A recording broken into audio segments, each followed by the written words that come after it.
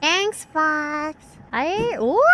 Oh god, I don't know where I just went. I just took a leap of faith. I actually used to be a little scared of talking to Vox because I just felt like big British man equals scary. Also, I feel like I just didn't know what we would talk about. But actually, when I met him in Japan, he was really easy to talk to. And he's a really good listener too. Like, he's really good at...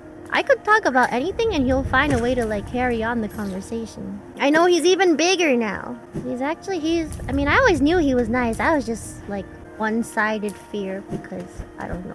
It's just my natural reaction. Yeah.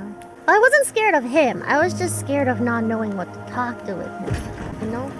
I think that's a better way to put it. Wait, I'm back here. I do this thing where every time I'm about to meet someone new, I always like, I don't like dread it, but I'm always like super... Actually, I kind of do dread it. I'm like I always say yes to... When people ask to like hang out or meet me for the first time, I always say yes, like I'm really happy. But then like the day of, I start panicking. I'm like, oh my god, why did I say yes? Oh my god, what if we have nothing to talk about? Oh my god, why did I say yes? I should just stay at home. I should just not go.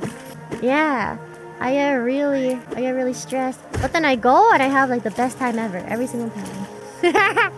Every time I do go, I'm like, oh my god! I like come home and I like text my mom or my friends or something and I'm like, I had so much fun! It was so awesome! This literally happened like last week or like 2 weeks ago.